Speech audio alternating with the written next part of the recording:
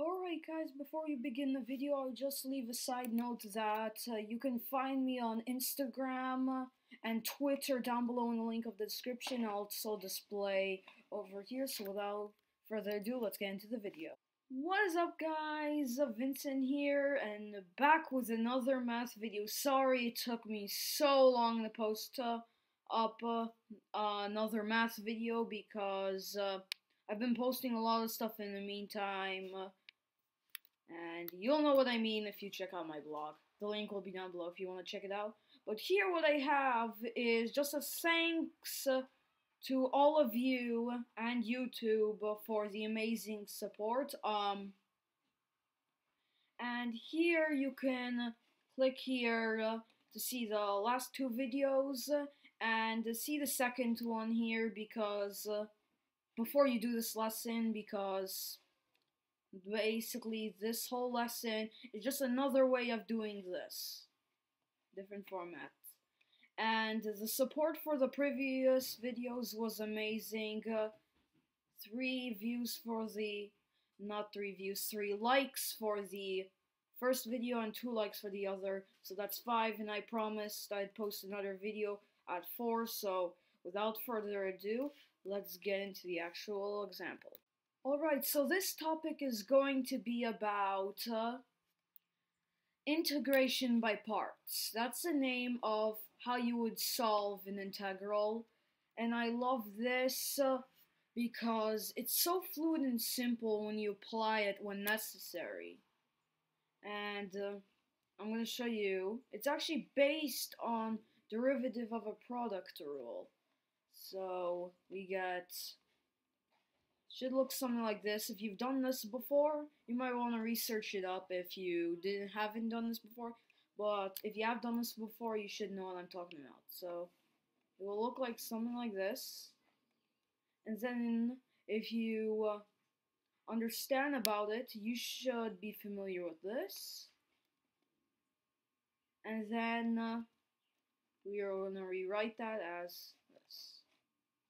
Alright, so now if we were to integrate both of these sides, we'll get this, and we'll get equals, and then the integrated parts. And now if you rewrite that again, you are going to get this, which is the actual formula. So actually I was kind of very surprised when I first heard about this, that, alright, derivative, okay. So now I'm going to show you an example of how you can apply this to solving an integral. Alright, so this is the example. So I have marked integration by parts, and what we have here is a shorter example than the finding the equations of the tangent line. This is a little shorter to do, but it takes never mind. So anyways, first we need to have a function like in the previous math lesson. The link will be down below if you haven't checked it out yet. So f of x equals x times sine x. That's my function. Now this integration by parts, before we begin, this integration by parts applies to some sort of multiplication like this. It could be x times ln x, or x times log x, x times cosine, x times arcsine, either one of those, or any of something like that. So anyways, write down the formula when you're first doing this. I already have it in my head, and it's actually quite easy to learn for me, so it should be for you too. Write the formula down first, and now we need to find what is u and what's v. So u is going to equal x, d of v is going to equal sine x dx. Okay, it has to be dx on the end, Because you can also say it like dv over dx equals sine of x. And now v equals minus cosine x. Now how do we know it's minus cosine x?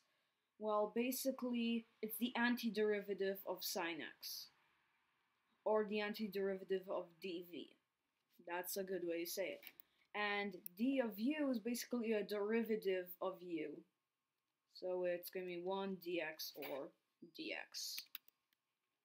So you're going to understand why dx is there. Because you have going to have du over dx equals 1. Alright, and now there's actually a better way of telling what u will be and dv will be. U is usually always going to be the simple function. Now if you were to separate these two, you'll get f of x equals x and f of x equals sine x. Now f of x equals x is simpler than f of x equals sine x, so that's normally what's going to be your u. F of x equals x, but generally it's going to be x. And dv is going to be more like the complicated ones, like sine.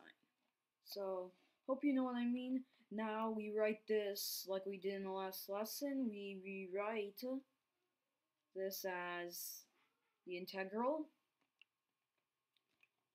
And then we apply your u. So u is going to go be in this x here. And now v is going to be applied to cosine, but with a minus, so it's minus x times cosine. And that will be your u times v. U times v minus x times cosine x. Plus the antiderivative of cosine. Now the reason why plus is because your v goes here and you have that minus, so minus and minus equals plus. So after you do the antiderivative of that, you're gonna get minus x times cosine x plus sine x. Alright, and now if you rewrite this, you'll get sine x minus x times cosine x. Now, it is optional to rewrite it. You don't have to rewrite it, but it's optional to do. But I like rewriting it sometimes. Not if you like have a whole long line, I might not rewrite the whole thing, but you get what I mean. And this is minus here, x times cosine x. This is minus. Sorry about the mistake. And that's it. Very quick technique. Hope you guys can learn something from it. Let me know in the comments below if this helped. Or let me know in the comments in general if you have any questions. I'll be happy to help out.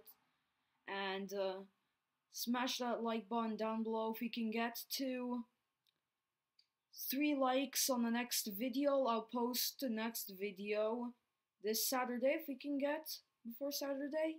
But if we can get 3 likes in some time, then I'll post one around. So stay tuned for more math videos, even though I don't post ones very often. Stay tuned, and I'll see you guys in the next math video. Hope you enjoyed the video.